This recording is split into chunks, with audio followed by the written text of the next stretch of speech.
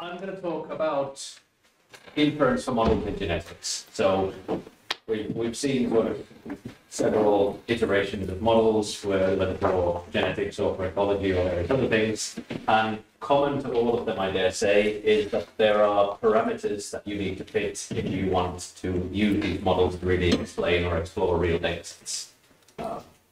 If anyone comes to me and says they absolutely know all the parameters in all of their models, well, they're probably a theoretical physicist, and the only reason they know those parameters is because somebody's already done this sort of work on that model before to figure them out. So, in order to take advantage of modeling and any applied analysis, you need some sort of way of doing modeling.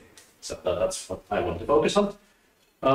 In particular, I'm going to focus on sort of computationally intensive simulation-based methods for two reasons, really. One is they tend to be pretty prevalent and are among the only things you can kind of reliably do for a relatively broad range of complicated models.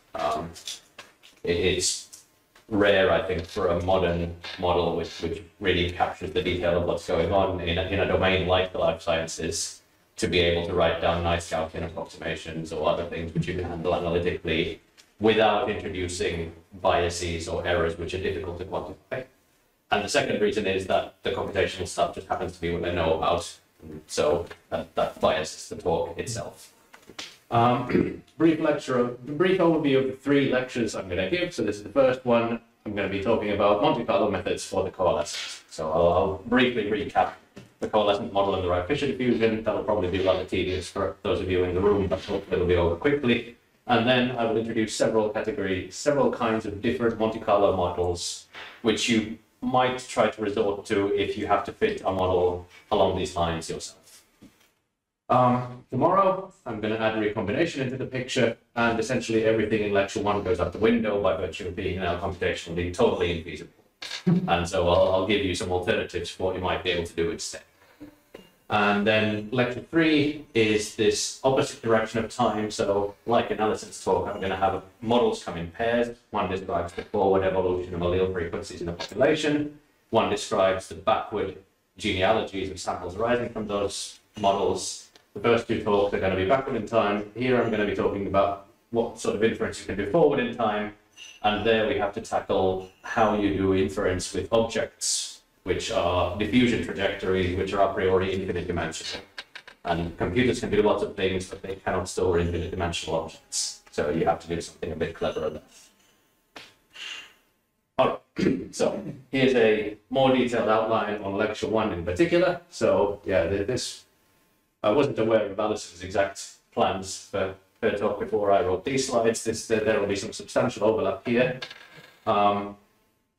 But having introduced the coalescent and briefly sketched the Wright-Fisher diffusion in anticipation of my Friday talk, I will then talk about 3 kinds of Monte Carlo algorithms for the coalescent model. So the first, Markov chain Monte Carlo, for those of you who sort of already know a little bit about the terminology, it'll in particular be focusing on the Metropolis Hastings algorithm.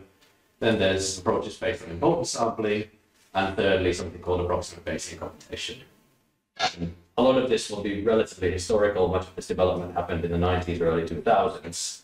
And it was really, there's a kind of intimate interlinking between the needs of increasingly complicated data sets in population genetics on the one hand, and development of methodology in computational statistics on the other, where the computational statistics people were kind of pushed by the biologists to build their models in order to be able to handle genetic data sets.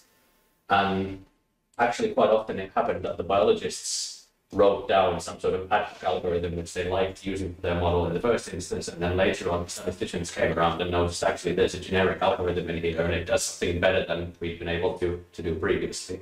So since the sort of 90s onwards, the biologists have largely played the role that physicists used to play, which is that they used to discover everything first in some ad hoc fashion, and then the mathematicians came along later and noticed that actually this is really useful, and if we only make it rigorous, then we get interesting results out of it as well. So the same thing has happened with genetics and with computational statistics. So without further ado, the Wright-Fisher model. We have a finite population. 5 seems to be the population size that fits on a slide. The only difference with Alison's slides is that my generations are going horizontally and my population size is vertical, as opposed to vice versa. Time is going forward. I've also got 2 alleles, and the individuals are picking parents uniformly at random. I've arranged my right Fisher model to be a bit more plain than it was before, but that's purely for visual purposes. It's not supposed to be any structure or anything here, so everyone's picking parents uniformly at random. You see coalescence events. I've also got mutation events happening in here. But yeah, this is the exact same right Fisher model that Alison was talking about in her talk. And I'm going to take exactly the same sorts of scalings and obtain the right Fisher diffusion. So I have a population size, I have a per replication probability of experiencing mutation events. The only difference in notation is that I've decorated my mu with a capital N to emphasize the fact that it has to scale with the population size. And if I look at the fraction of a particular allele in generation N, it's binomial. It's got the same sort of success probability as it did previously. And if I take the same sort of rescaling where I rescale time by the population size and look at the fraction of individuals rather than the frequency of individuals and rescale my mutation in the right sort of way, then I get a limiting stochastic process, which is this diffusion. The contribution of the mutation term has gone into this drift coefficient. The contribution of the drift has gone into the diffusion coefficient. Alison already highlighted this unfortunate clash in terminology. I'm not going to make any effort to resolve it. And yeah, for further details on this model, I defer you to the experts. I was rude about Alison's notes on stochastic finance earlier over the coffee break, so I hope I make up for that by paying homage to the economics instead. I get royalties on the finance notes. Read the finance notes instead. I'm sure they're very nice. All right. And along the same lines as Alison's talk again, there is a second model contained in this same diagram, which will be the kingdom coalescent. It is obtained by looking at a sample of individuals, say a pair, this one, and reasoning about what happens backward in time, supposing I don't yet know anything about their colors. So I forget I've observed the black and white filling of circles, then, well, each of them chooses a parent uniformly at random from the previous generation. What's the probability they pick the same parent? Well, one individual has to pick a particular individual, that's 1 over capital N. Second individual has to pick exactly the same individual, 1 over capital N again, so I have 1 over capital N squared. I have n choices of individual, so one power cancels out, I'm left with 1 over n. And I use that time scaling, I obtain a coalescent model. Coalescent tree, where if I rescale geometric 1 over n, squeeze n generations into 1 unit at a time, well, that begins to look a lot like exponential 1, so each pair of individuals ought to be coalescing with rate 1, and hence when I have k lineages, I coalesce with rate k choose 2. Upon a coalescence event, I pick a random pair of individuals, they will coalesce together like so, and then I carry on until I reach my most recent common ancestor. This is initially formulated in these terms by in the 1980s. And one of the nice aspects of this backwards in time model in particular is that it's very pleasant to put in, to connect this model of ancestry to a model of genetic diversity. So I can incorporate mutations along the branches. I'm thinking here of the infinite sites model of mutation in particular, but for the purposes of my talk, it doesn't particularly matter. That's what I'm working with.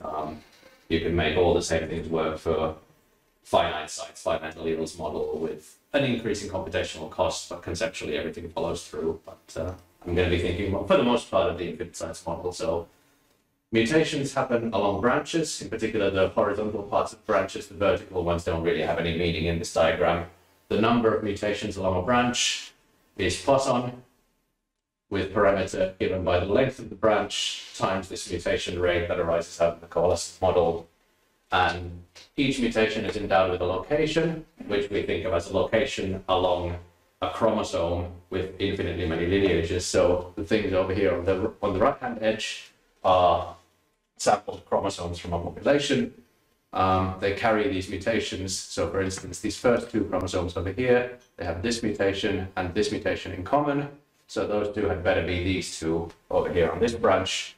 This mutation must be that one. This one's that one. That one's over here. And yeah, mutations are inherited along branches onto the chromosomes, which their branches tends. And well, this is a generative algorithm now, a random algorithm for generating a realization of genetic diversity from a hypothetical population.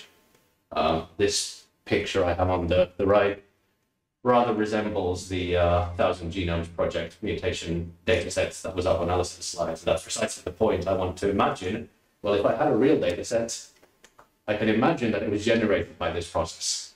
And then I can start reasoning about what must the mutation rate be, for instance, in order for the predicted pattern of diversity over here to coincide as closely as possible with the one that I've observed.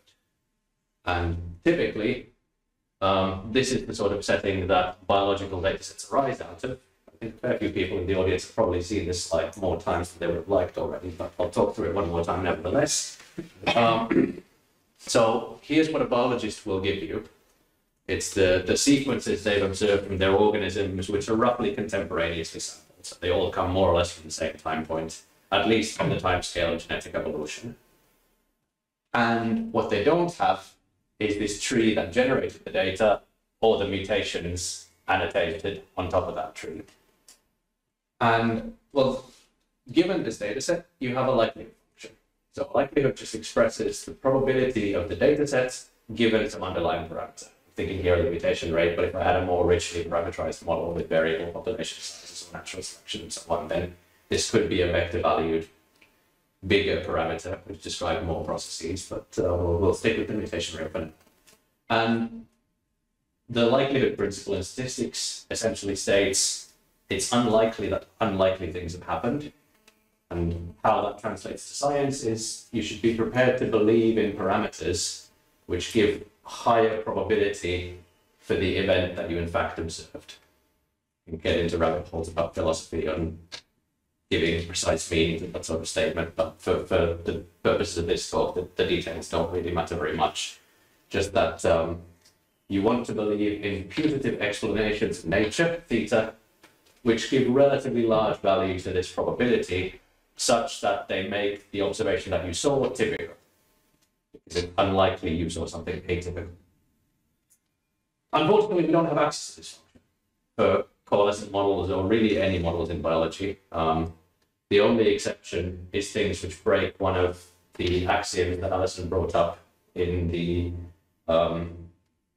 in this kind of synthesis of Darwin's and Mendel's theories, which is if you make the alleles of offspring more or less independent of the alleles of their parents, then you can make progress here. At this level of the left-hand side, this is the parent-independent mutation model, so where the allele of a mutant child is independent of the allele of its parent. That doesn't describe any system in biology. So, yeah, it gives rise to some very, very beautiful mathematical theories, the UN sampling formula and so on, which are terms that many people may have heard about, but the connection to biology is tentative at best. Instead, we have to look at this guy here, or something resembling it, which, let me unpick the notation a little bit. So A here is supposed to be an ancestry. That's the ancestral tree. So what I'm doing here is so-called data augmentation, which is if there's something that I don't know, but I wish that I did know, such that I can evaluate likelihood function, let me pretend I know it, condition on it, and then all I have to do is remember to integrate it out afterwards. And so here I've conditioned on the ancestral tree, and this is the probability of the ancestral tree given parameters, and then I'm integrating over all possible ancestries. Now, the set of all possible ancestral trees for a given data set is this large high-dimensional combinatorial object, so you won't be surprised to hear that this integral cannot be evaluated analytically in any setting of practical interest. Instead, you're forced to resort to some sort of numerical methods, and even then, more or less the only thing that has a hope of working for any samples larger than, say, about 50 sequences, you're looking at some kind of Monte Carlo method, doing some kind of simulation sampling of trees and using an empirical ensemble of pseudo-random trees to approximate the value of theta. So that's what we're going to do. And the remainder of today's talk, I'm going to talk about 3 different ways to do that sampling. I'll formulate these algorithms in 2 ways. Firstly, as generic sampling algorithms for a general model of interest. And then secondly, try to specialize them to what have people done for coalescent models specifically. So hopefully, even if you're not interested in coalescent models directly, you may still get something out of this if there's a model that, if there's a different model you want to fit at some point. So Metropolis Hastings is probably the single most famous algorithm along the flavor of what I've been talking about. And in order to approximate the value of an integral, like this one on the previous slide, what it says is it constructs a Markov chain whose stationary distribution is this integrand of interest. Then it runs that chain for a long time and treats the sort of empirical path trajectory coming out of that chain as approximately IID draws and uses a kind of large numbers type situation to turn that into an approximation of the value of this integral. Here's how the chain progresses. You can forget about trees for the purpose of this slide. This is just a completely abstract state space, but I want to sample from some target distribution, which I'm denoting by pi, and x is my variable of interest. I start from a pretty arbitrary initial condition. Plug in any old value of my state that I like, and then I iterate the following dynamics. I have some proposal kernel which perturbs my current state. So typically this is some in RD valued settings, this is something like a Gaussian random walk, something along those lines. And then all the action really happens in this step, which decides whether I retain my proposed perturbation or my current state of the algorithm as the next state of the chain. And in order to get an idea of what's going on here, it's instructed to imagine that Q is a symmetric proposal kernel in which it cancels out here, and just look at the ratio of pi's. So Y is my perturbed state, my new state that I'm trying to go into. And if my target distribution, which I'm implicitly assuming here has a density with respect to something nice like a Lebesgue measure. So if my target density has a higher value in the new perturbed state than in my current state, then I move up. So if I propose to go uphill, then I always accept. And this pushes me towards modes of my target distribution. But I don't, it could be that my distribution is multimodal. I don't want to get stuck in a mode.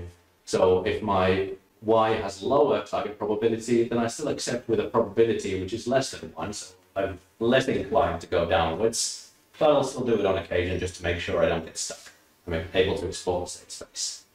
And this has been chosen precisely to ensure that pi is an invariant distribution of this chain. In fact, this induces reversibility with respect to pi, so the chain satisfies detailed balance with respect to pi, and so pi is an invariant distribution. Under further nice conditions, you can ensure things like it being the unique stationary distribution, and you can get bounds on convergence. There's a particularly nice coupling argument by Jeff Rosenthal, which lets you get these sorts of things, but I think I'm probably slightly pressed for time to give you a sketch of what it is, but you can ask me about it if you like. Okay, so in terms of formulation of this algorithm, the design of Q in theory doesn't matter very much. As long as it's not completely pathological, so it rules out regions of the state space or something like that, then you get the correct stationary distribution. But from a practical point of view, the design of Q matters very much. It determines the efficiency of the algorithm. And so it's worth, in practice, spending time thinking about, well, what sort of Q should you choose in practice? There are very nice theoretical results telling you what you should do in RD valued settings when your target distribution is a product of independent marginals and similar sort of toy settings. And they're surprisingly robust in many cases, but they certainly don't resemble tree valued settings at all. So it's fair to say, I think, that for coalescent type algorithms, there's not really any guidance whatsoever. There's virtually nothing that can be said about what an ideal queue should look like. So you mentioned phi here needs to be station distribution. Then in a tree table, what would be the station distribution? Right. So it would be the conditional distribution of the coalescent tree given the ancestral sequences at the end. So if you imagine the Kingman coalescent distribution multiplied by the indicator function that the leaves carry exactly this configuration of mutations, renormalized so it integrates to 1 again. That's the distribution you would like to sample from.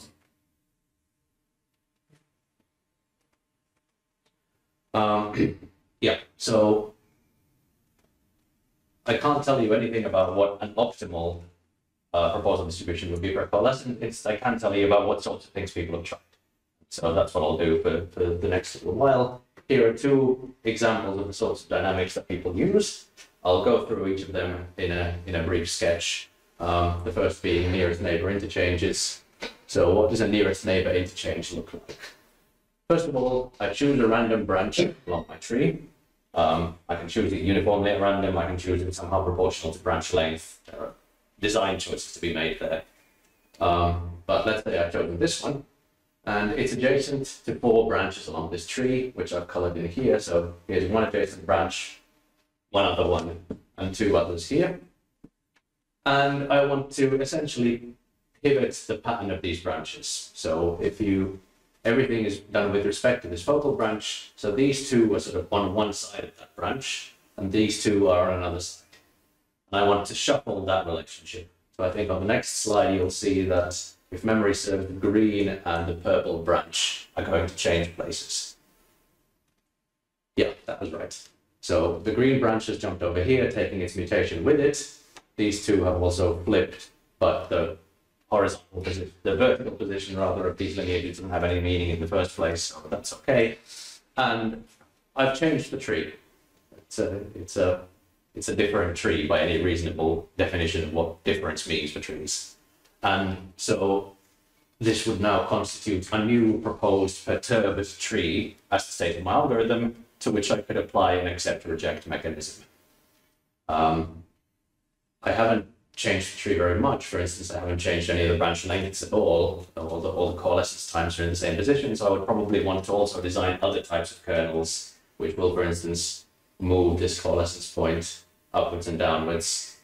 And I would also want further transitions, which we have these static parameters, this mutation rate, for instance, hanging around. So I would want to change the value of the mutation rate parameter. But after each of those kinds of steps, I would apply my accept-reject mechanism, and that guarantees that I retain the correct sort of stationarity for my chain. And it's not immediately obvious, but it's hopefully not too difficult to believe that if I iterate the right number of these kinds of nearest neighbor interchange dynamics, I can go from any tree to any other tree, which means I'm not excluding any part of my state space or anything along those lines, and I have my desired target stationary distribution on the space of trees.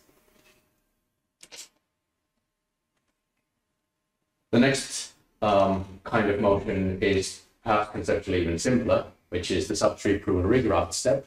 I pick a pair of branches, and I pick one of them to detach from the rest of the tree, and I want to try and reattach it into the middle of the other one. Do this move. And again, this creates what is a different tree in the end. So this would be the result. And I can play the same game. I either accept or reject this sort of proposal, depending on what is the kind of value of my target distribution at this new tree versus the old one that I started with. And I make my decision and I iterate the dynamics. And again, they're able to explore the state of all possible binary trees. In terms of these two competing kind of perturbation kernels, which one you ought to prefer? Well, in a sense, the nearest neighbor interchange one is the more local of the two. On the slides that I presented thus far, it probably looks bigger because it involves more branches. But the point is that this nearest neighbor interchange only makes a really small kind of local perturbation to this connected region of branches over here. So you can imagine if this was a small subtree of a much larger tree that extended upstairs, then it would still only change these four, and nothing would move a big graph distance within the tree. All of the new reattachment points would be a small graph distance away from where they started from, so on and so forth. Whereas this thing, well, unless I sort of constrain my choice of these pairs somehow, which is itself a complicated thing to do, then I can make essentially arbitrarily big jumps in terms of the graph distance along the tree between where my previous reattachment point was and where the new one is going to be. So arguably, this one tends to result in less local moves, which are advantageous because if they are accepted, then they improve the mixing of your chain, and the ability of your chain to mix over its state space is crucial. But they are disadvantageous in that they're typically unlikely to be accepted. And so there's a balance to be struck between the two. You want to have both sort of small local moves and probably some bigger, more adventurous moves. And again, for coalescent models, there's, I'm afraid, no theoretical guidance I can offer on what the right ratio should be. This is just a case of trial and error, really. Okay. This is what output from a chain like this might look like. This is a data set that I ran a chain on a while back. It has, I think the sample size is 55. There are about 18 SNPs, single nucleotide polymorphism, of these mutations within the data set. So by any stretch of the imagination nowadays, this is a very small data set. The chain ran in about a minute. And you can sort of see that it identifies reasonable values. Well, I mean, who says whether these are reasonable or not, but it identifies a nice peak distribution of possible values of a mutation rate. This is a population rescale mutation rate for the model, of course. And likewise, you can sort of do things like query the tree heights that arise out of your model. Over here, under a Kingman coalescence, we would expect the mean tree height to be about 2. So it looks like this particular data set probably arose from a tree that was somewhat shorter. The posterior distribution is more closely peaked at 1 than at 2. These are the kind of trace plots of the whole chain run. So this is 1 million steps that the MCMC algorithm took. And the reason I put these up is to show you what sort of a well-mixing chain looks like. So this looks like a homogeneous blob across the entire support of the chain. And that's what you want a well-mixing algorithm to look like. If you were able to see sort of visible autocorrelation where the chain was visibly drifting upwards and downwards, that would not be mixing particularly well. You should not trust the output of that chain. You should run it longer until it looks like this sort of homogeneous blob. And lastly, this is the same two variables on a 2D scatter plot where you can see that there's a pretty clear correlation between the two. One looks like the reciprocal of the other a little bit, up to some noise, which is perhaps to be expected because the mutation distribution was determined by the product of the mutation rate and the branch lengths. If you take a tree height as a scalar proxy of typical branch lengths, then you would expect these things to be inversely correlated. And if I were to try to use this insight to design a cleverer chain, then probably I would like to try to update these two things jointly in such a way to roughly preserve the inverse relationship that would make it so that my chain is more easily able to accept proposals which traverse a bigger gap over here. In my chain, I was updating the tree in one step and the mutation rate in another step, and so that sort of forces steps to go horizontally or vertically rather than in this sort of diagonal fashion where I'm probably able to take bigger steps, mix more quickly. So that's it for MCMC. There are a bunch of different moves that people have proposed, of which my two rather naive examples are in here somewhere, but there are many, many other mechanisms. None of them have any more theoretical support than what I've shown you or what I've already told you, but they all seem to work very well for the examples with which they have been published. There are also reasons for skepticism. MCMC algorithms in some limited settings where analytical calculations are possible are known to scale very badly.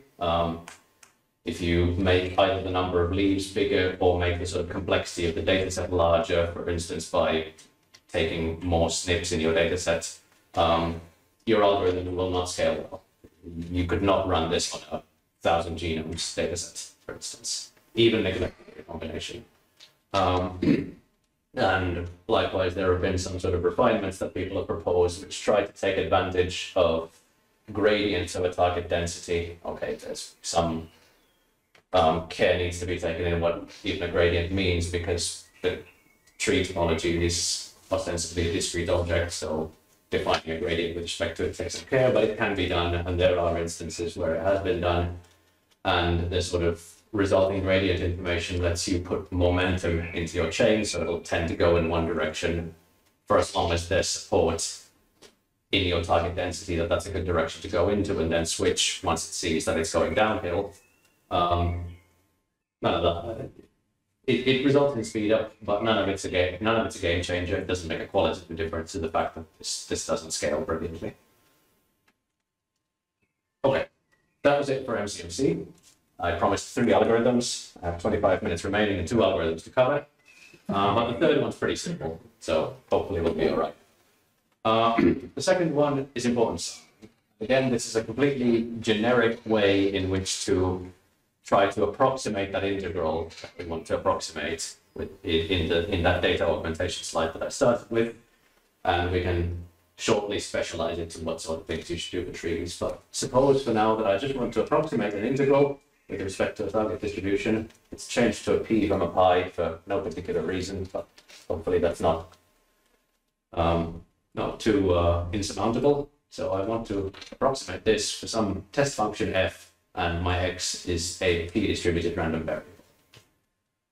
What's a simple thing I can do? Well, if I can simulate from a variable p, I can sample IID realizations x1 to xn, and use this naive Monte Carlo estimator, which is just the ensemble average of functions evaluated on the realizations of my simulation. There's plenty of theoretical guarantees that this is a nice thing to do. It has the correct expected value. If f has finite p-variance, then you can prove central limit theorems and so on and so forth. Where this gets difficult is if f is a function which takes large values in a region of small p probability. Then what's going to happen is I'm simulating IID from p, but almost all of those realizations are going to give me negligible outcomes in my estimator, and I'm going to have to wait a very long time until I see an x, which actually gives me the kind of interesting region, interesting contribution to f. And so what I would be better off doing is simulate from a different distribution q, which I need to specify, and changing my objective function from f to be this ratio p upon q times f. And of course, this ratio over here means that if I write down this integral explicitly as an integral of this test function qx dx, then the q's cancel, and I'm left with just the same expected value of f over p, so I still have the right mean.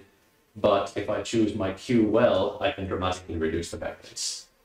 On the other hand, there are also examples where if you choose q badly, you can dramatically inflate the variance. So it's going to be a common flavor to this talk that none of these methods you can apply completely naively.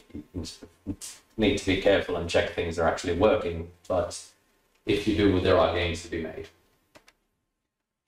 But in any case, so how do you design these sorts of algorithms for coalescent problems? Let me give you 2 equivalent constructions of the discrete jump skeleton of the Kingman coalescent. Kingman coalescent decorated with infinite size mutations in particular.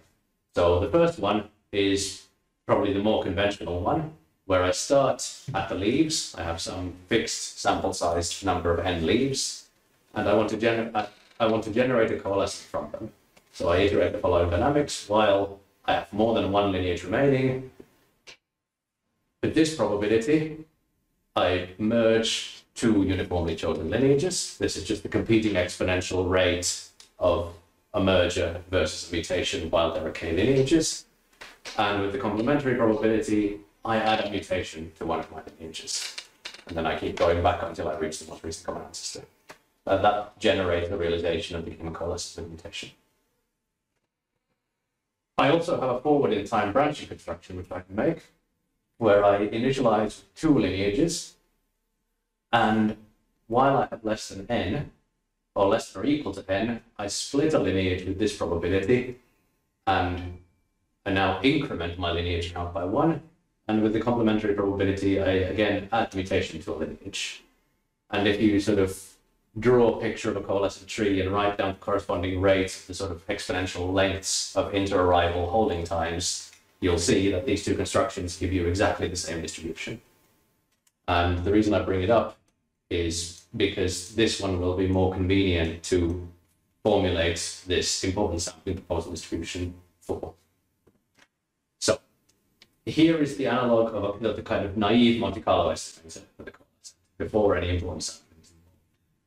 I have an observed configuration in of mutations in a sample of size n, and I repeat the following dynamics. I simulate a coalescent tree with mutations until it hits n plus 1 lineages and drop the final split. So this I have to do. If I ended my simulation exactly when the nth lineage is hit, then I would guarantee, for instance, that with probability 1, I always have two lineages which are identical in type, because there wouldn't be any time for mutations to accrue between the last lineage and the kind of time of the leaves. So this turns out to be just going one further than your sample size and simulating any mutations along that last holding time and then dropping the final branching event turns out to be the right thing to do. And if as a result of this forwarding construction, I happen to get a realization where my simulated mutations exactly match my observed mutations, then I increment a counter. And I return this estimator, which is the number of times that my mutations matched, divided by the number of simulations I tried. It's a valid algorithm, but it's a hopeless algorithm, because for any reasonable sample size, even unreasonably small sample size, say 10 leaves, the probability of precisely matching a configuration of mutations from this simulation to a realization in a data set is essentially 0.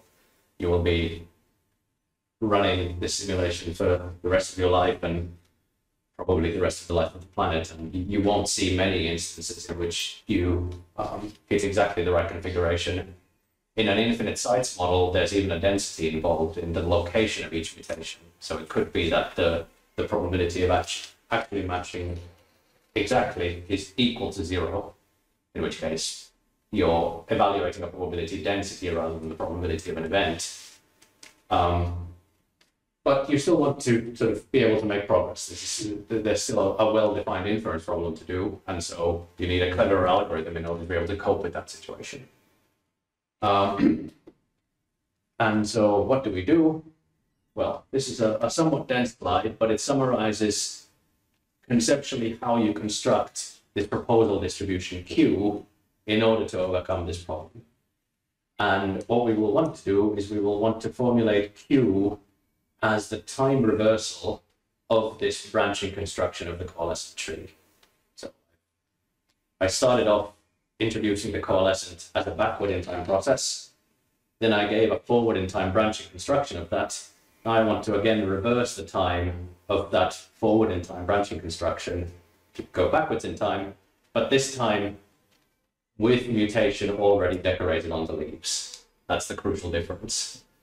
The backward in time rates of coalescence and mutation given a configuration of mutation at the leaves are intractable. I don't have access to those. If I did, I could use them to write down an optimal algorithm that returned exactly the right likelihood every time and would have 0 variance. It's identifying those the true conditional backward rates given the sequence of observed mutations is equivalent to solving the whole problem I'm trying to solve to begin with. So that's hopeless, but I can identify some sort of approximation, and these importance weights, these ratios, these Qs will still ensure that I have a correct algorithm at the end. So this cartoon is sort of depicting what's going on in my simulation. These key steps were the branching construction forward in time. So I sort of started from H1, which is the historical configuration at the root of the trees. This is when I have just two sequences, which have just branched from the most recent common ancestor. And then I propose a P step, which is the conditional distribution of the next state in the jump skeleton branching forward in time from the root leafwards. And this is the trajectory the algorithm follows. And then I checked, well, did I happen to spit out a configuration at the leaves which matches my observed data set D? Typically I don't. Backward in time, I choose as my initialization a distribution which is just a delta mass at the observed configuration. So I can always start my chain from the exact observed leaves. That's the big advantage of the reverse approach.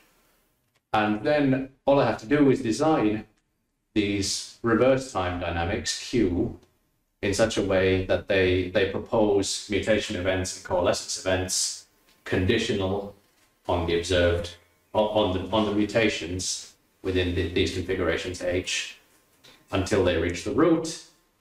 And well, then I'm done. I just form this ratio of all of the Q's and all of the P's in this sort of product form that I have here on the slide.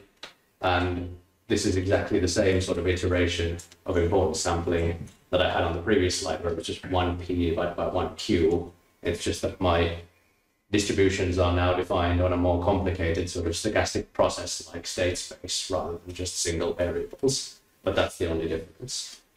I've dropped my indicator function over here. So on the previous slide, I had this function f, which was the indicator that h is equal to d. I've dropped that here, but that's because it's always 1 by construction. Okay, so this is able to, well, this is ostensibly able to reduce variance massively if you choose Q well. How do you choose Q? Well, this is a question which was answered by Stevens and Donnelly in the year 2000. For the Kingman coalescent, the following choice of Q is optimal.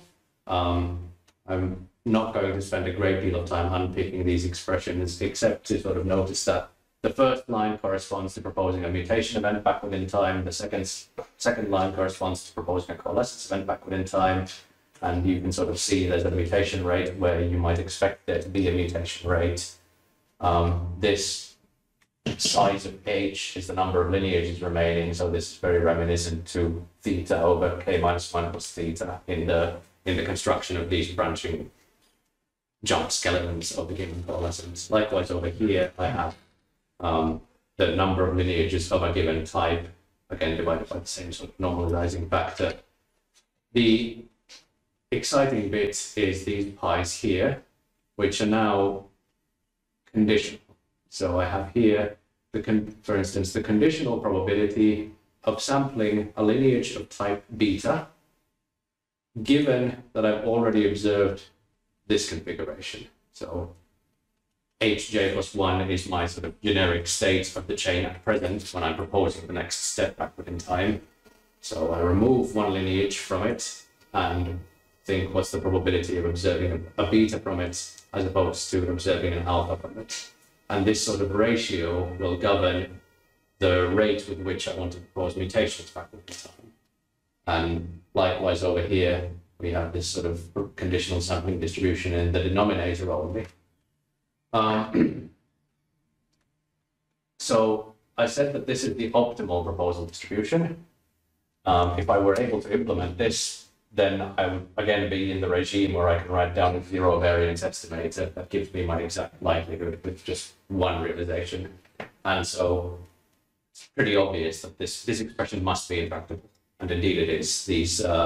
These conditional sampling distributions have no known closed form formula for any model beyond these parent independent mutation models.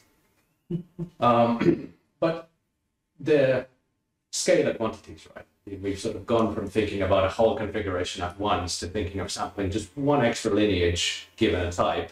So maybe that's something that we can reason about. We can come up with some qualitative approximation to these sorts of formulas, and then we can use those as proposal distributions in an importance sampling algorithm and let the importance weights correct for the fact that I'm not using the optimal algorithm. And that, well, so the first instances of approximate conditional sampling distributions were already written down by Stevens and Donnelly in that same paper I cited on the previous slide, but a kind of more generically understandable way in which to think about them was proposed by Paul and Song somewhat later. There are also many other papers which have made contributions to these conditional sampling distribution families. They sort of took on a life of their own and became their own model and their own object of interest, which I'll go into in more detail in the next talk. But for the time being, I just want to give you Paul and Song's heuristic for how to construct a conditional sampling distribution. So I want to think about what's the distribution of a fifth lineage given an observed configuration of 4 lineages. And if I wanted to, if I was conditioning on all of this tree as well as these 4 lineages, then this would be relatively easy. I would just merge my lineage somewhere into the tree and run the mutation process along it and obtain a realization, sort of the heuristic sketch of how that would go. But of course, the problem is that I don't have this tree. That's the bit of the realization I haven't yet simulated because I'm constructing my thing backward in time. And what Paul and Song proposed was, well, let's make life easy and just pretend that nothing happens to these 4 lineages that I've already got. This sort of makes it so that I propose some sort of merger time for my new lineage into one of these 4 lineages. At that point, I don't have to worry about the fact that these 4 lineages never merge with each other. They've already got fixed types. All I have to do is generate a type for this guy. So then I'll independently run the mutation process along that branch and hence generate what the diversity is over here. In the infinite sites picture, I have to be a little bit more careful. Big cells, I have to be able to remove mutations from these guys. So I want to run a mutation process back along this branch and then forward again. But sort of modulo details like that. That's the sketch of how one writes down a generative model from this conditional sampling distribution pi. And it's a generative model which is simple enough that you can actually write down analytical expressions for what the kind of corresponding density evaluates to. And so you get an implementable algorithm.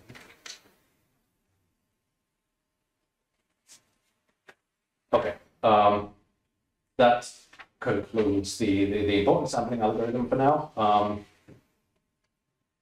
It also doesn't scale particularly well. If anything, it's probably more difficult to make it scale well than Metropolis Hastings in most cases. And for both of those algorithms, you can hope to get to hundreds of individuals. You can hope to do sort of hundreds of thousands of kilobases, hundreds of thousands of bases, hundreds of kilobases, something like that for human light parameters. But you will struggle to get algorithms which go far beyond that, let's say. The third algorithm I want to talk about very briefly is really the only one which does a little bit better in terms of scaling already, and the only one which will make a reappearance, a substantial reappearance tomorrow when we talk about recombination, and that's approximate Bayesian computation. And the gain in computational scalability comes at a cost, which is that this will no longer sample exactly from that same sort of integral that I had at the beginning. It will be a sketch of the integral which looks sort of similar if you squint, but there will be a bias fault, which is in general difficult to quantify. So, how does the simplest approximate Bayesian computational algorithm go?